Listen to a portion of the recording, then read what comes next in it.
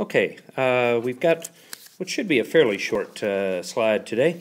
Here for, this is slide number 9, 9 out of 10. Talking about the Soviet standoff here, the Cold War, the standoff with the Soviet Union. And we will start with countries picking and choosing sides here. Okay? We have talked about NATO before, the North Atlantic Treaty Organization. And if you look at the map down here at the bottom, all these countries in any shade of blue, the light blue, dark blue, whatever, those are all NATO countries. Okay? It goes all the way from the United States, Canada here, all the way as far east as Turkey. Right? Most of Western Europe falls under NATO as well.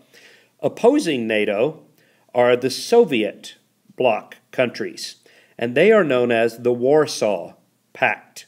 Warsaw being the capital of Poland, where all these meetings took place to set this up. But the Warsaw Pact would be all of the red or pink countries here. Right? Most of them joined at the same time, the dark red ones, and then in 56 you get East Germany right there. So you got NATO, blue, versus Warsaw Pact. These are essentially the two sides in the Cold War. It's the United States versus the Soviet Union, but they each have little helping countries as well. Okay? In the Middle East, what's going on there? Specifically in Iran. Okay? Now, if you are unfamiliar with your Middle Eastern geography, Iran is this country right there. Okay? And then I'm dotting there. That's Iran. Notice it borders the Soviet Union. Okay, in a couple of places. The United States, well, how do I say this? The government of Iran began to resent the influence that Western oil companies were having on its country. Okay? The government didn't like how much power these oil companies had. So the United States, in 1953, the CIA will help engineer a coup that overthrows the government of Iran. And instead of traditional radical Muslims in charge, we put in charge a young man who was educated in the West. He was educated in Britain and the United States.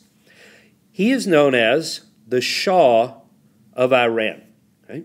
Now, Shah is just a political title. It's like saying president or prime minister or king, something like that. So he is the new ruler of Iran. He's very young and very pro-West, which is going to be great for the United States here in the short run, but it's going to build a lot of resentment in the long run. So this is going to cause us some problems down the road.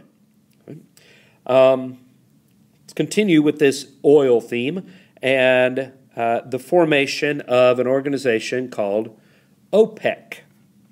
Okay? OPEC stands for the Organization of Petroleum. Petroleum is another word for oil. The Organization of Petroleum Exporting Countries. Organization of Petroleum Exporting Countries. These are countries whose oil is their main export. Most of their economy, most of their money comes from oil. Okay? Initially, okay, in 1960, when OPEC is formed, okay, 5 countries would get together and join. Okay? You don't have to know these, but Saudi Arabia, Kuwait, Iraq, Iran, and Venezuela, of all places, in South America. So you get 4 Middle Eastern countries and 1 South American country.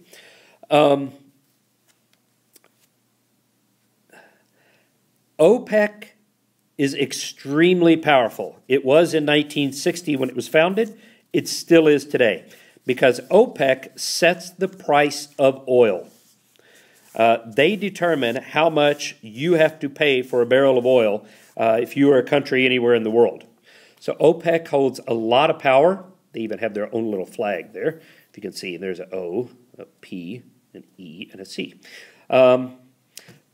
So they set the price of oil. They determine how much gasoline is going to cost, heating oil, everything.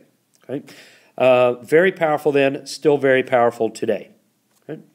That gets us to 1956. Politics happens again, and another presidential election. This one will be a repeat of 1952, the same two candidates. The Democrats will nominate Adlai Stevenson again. It's Stevenson with a V, Stevenson, and the Republicans will re-nominate Dwight D. Eisenhower. Eisenhower will win another easy election because the economy is booming. And if you've learned nothing else, hopefully, you've learned that people vote with their wallet.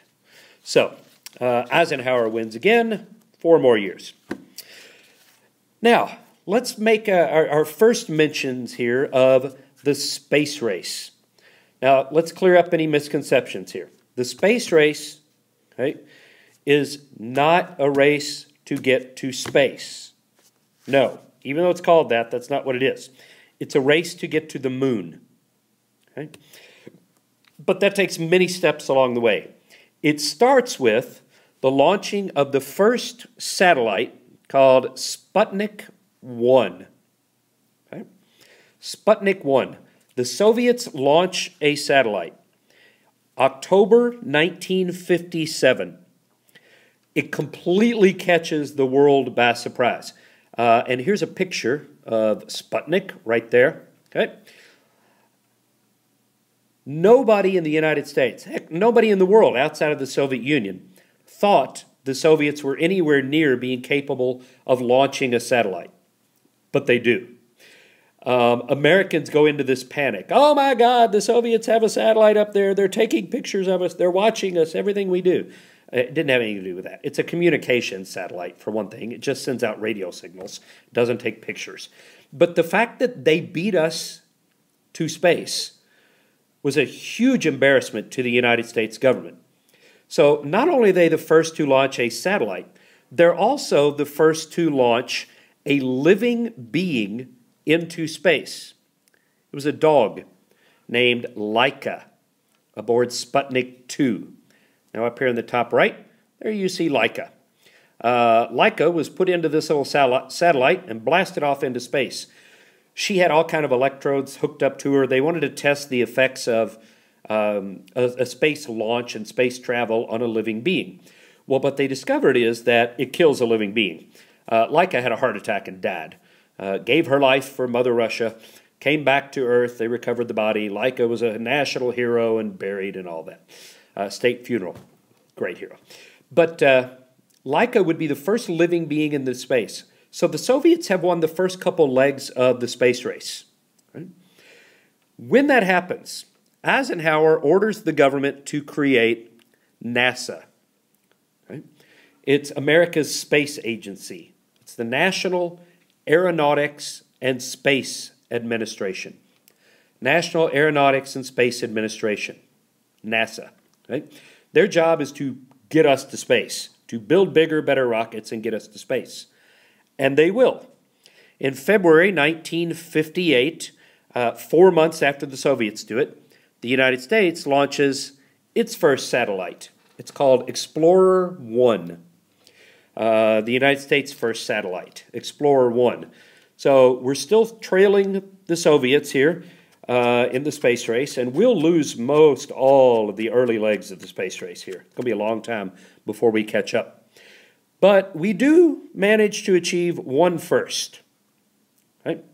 We are the first to send a living being into space and bring it back alive. We launched 2 monkeys named Abel and Baker, because A and B are the designations, the military designations for the first 2 letters of the alphabet. So Abel and Baker are 2 monkeys, and here you see a picture of Baker right there. He's a little bitty monkey, because there you see the guy's arm. He's sitting on his hand. Little bitty monkey.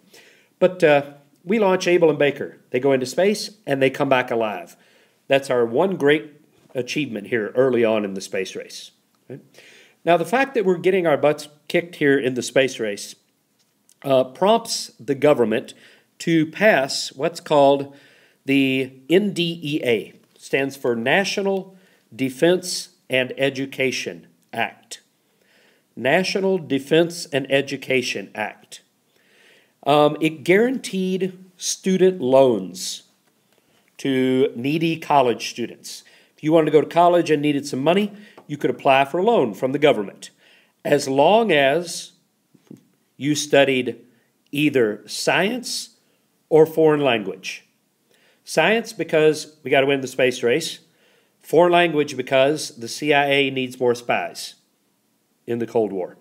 So if you studied science or foreign language, you could get loans, very cheap loans, from the government through the National Defense and Education Act.